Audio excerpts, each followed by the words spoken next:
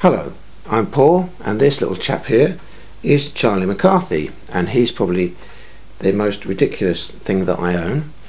I ordered him from America, and it wasn't too expensive, but it actually cost me quite a lot of money in import duty to get him into the country. So it's probably the most ridiculous thing that I do own. Charlie McCarthy was quite famous because he was in the 1930s, and he featured as a ventriloquist act that was on the radio, which is a bit unusual.